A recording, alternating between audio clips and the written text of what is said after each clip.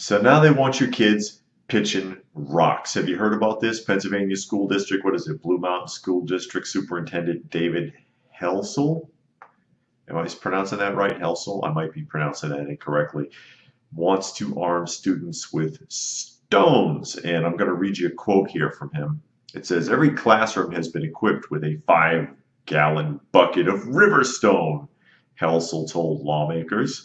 If an armed intruder attempts to gain entrance into any of our classrooms, they will face a classroom full of students armed with rocks, and they will be stoned.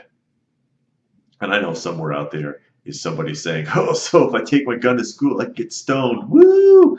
No, it's not that kind of stoning, kid. He must think he's in the Middle East. They love throwing rocks.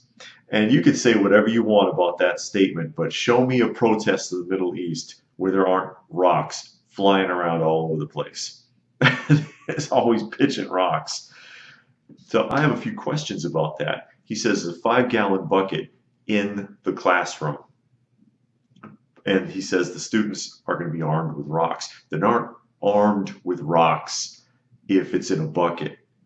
That's a bucket full of stones. They have to be able to make it to that bucket in order to throw them, which if it's a shooter situation, that's not going to happen for a variety of reasons.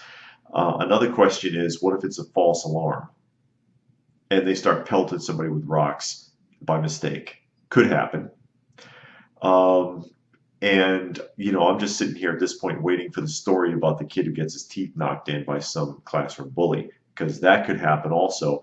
But in all fairness, that could happen anyways, because that's what a bully does. And the public schools of today are a bully's absolute playground because your children have been trained to be cowards.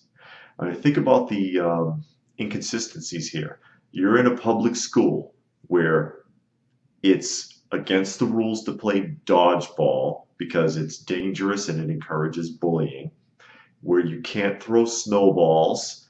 It's illegal to touch, according to the school, illegal to touch snow. We don't want them throwing snow. You can't throw a ball, you can't throw snow, but you can throw a rock.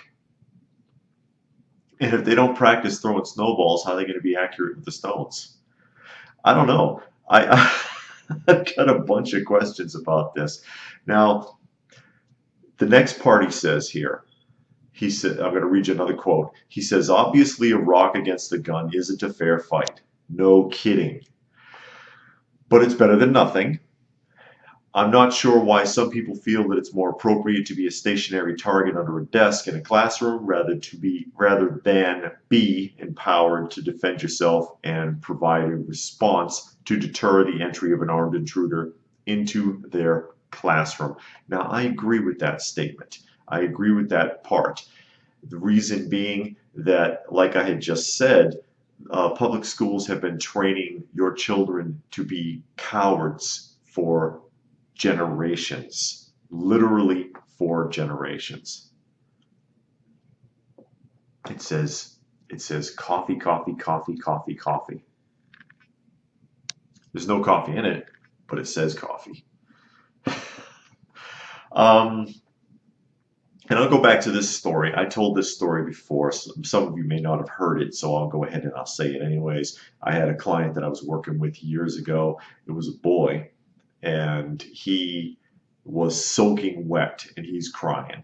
And the reason he's crying is because some kid was bullying him by throwing trash on him out of a dumpster. The bully was in the dumpster throwing trash out of the dumpster on him. And I'm sitting there thinking to myself, he's in a dumpster. He's in a dumpster. That makes him a target to me. And I said some things to him I probably shouldn't have said because I just wanted to feel him out. It was one of those short rectangular ones like the kind you see behind a restaurant. I'm like, he's in a dumpster. Why don't you close the lid? Why didn't you try to get him to come out and then push him? I bet you he'd have gotten hurt if he slid in that dumpster, right? Or why didn't you run? Why didn't you run away? I don't know. I don't know. I don't know. And that typical kid response, I don't know. He doesn't know because he doesn't understand why he just stood there. but he's been trained to just stand there. The political and social programming agenda in public schools wants to give you the third F. You know, the two F's are fight and flight, right? You run away or you fight. If you get cornered, you fight back. But there's a third F, and it's freeze. It's when you don't know what to do because you have never given into those instincts. So you just stand there and wait to be rescued, which is exactly what the public school wants, because that's what they want from adults, is for us to stand there and wait for authority to come and save us. And it doesn't work. You grow up and you find out it doesn't freaking work. Authorities aren't going to be able to save you. You should have learned how to save yourself, either by running away or defending yourself. But they robbed that of these children. Look around on YouTube. You can find 1,000 videos of some kid getting bullied and beaten on. And what's consistent? Many of them, the kid stands there and just takes it. What's he doing? Why doesn't he try to get away? Why doesn't he try to fight back, even if he can't, even if it's futile for him to fight back? Because he's been trained to wait to be rescued, and the rescue never comes. So yeah, they've been teaching these kids to be wimps in public school. They're teaching your children to be cowards. And so he's saying, I want to give them a different option. I agree with that, even if it's just rocks. At least they have this concept in their minds, hey, I can defend myself. It's very human. It's something that they've been getting robbed of. It's bad enough that the society and public school robs your children of their childhood as it is. They're stealing part of their humanity as well. But will they react? Or will they just sit at their desks and get shot to pieces?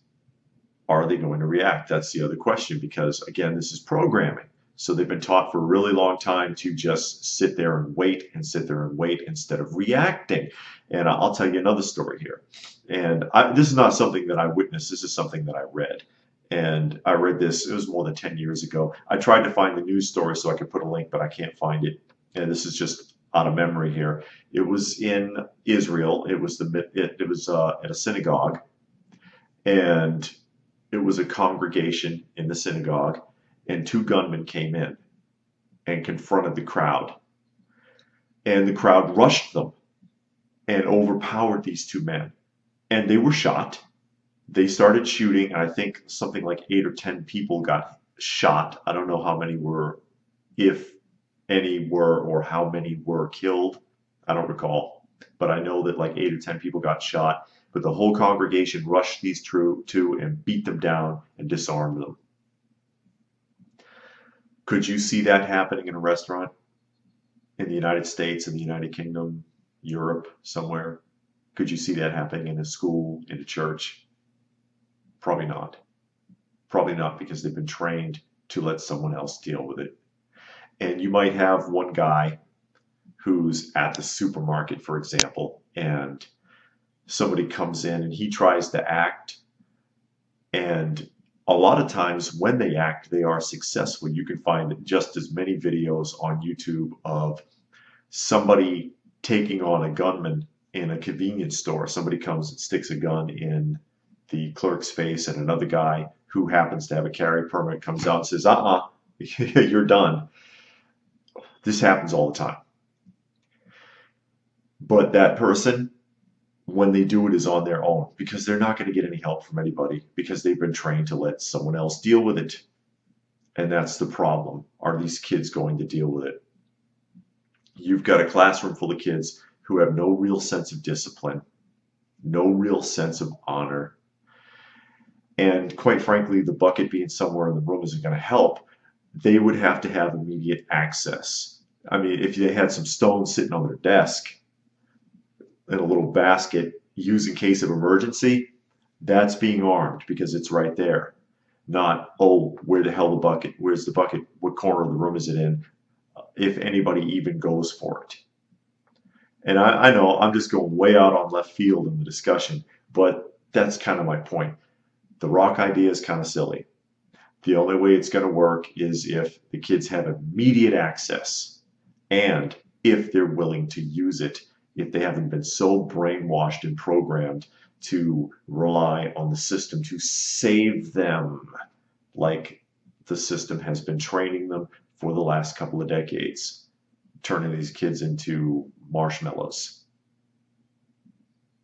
Your kid goes to public school, it's probably a marshmallow. I'm sorry. You can hate me if you want to and give me all the negative comments you want. That's just the bottom line. I've worked in this system. I've seen it. I've seen it. These kids have no sense of discipline, no sense of honor. They have no life skills. They don't know how to function. It's pitiful. They got honor rolls and can't write legibly. They can't print words legibly. They can't write a paper that makes any sense. They don't know how to sign their name. They can't do basic math. I've had too many clients that I worked with when I was in juvenile justice, literally like 3.8, 3.9, 4.0 honor roll students that we got them a job at like McDonald's or Little Caesars or something, and we'd have to give them a tray. You know, like you go to the dollar store, Dollar General or something, Dollar Tree, and they have in the toy department, they get the fake little cashier's tray with the little play money in it. Have to give them those to learn how to count money because they couldn't do it. But they have a freaking honor roll. Honestly, your kids aren't learning anything at school. But back to the point. Is it a good idea for this guy to try to encourage the students in his district to take an initiative? Yes. Is the rock idea going to work? Probably not. But what do I know? I'm just one opinion. What do you think? You can go ahead and put your ideas or suggestions about that in the comment section down below. Let me know what you think. I'd be curious to see. So, like it always says, stay tuned. There's more to come.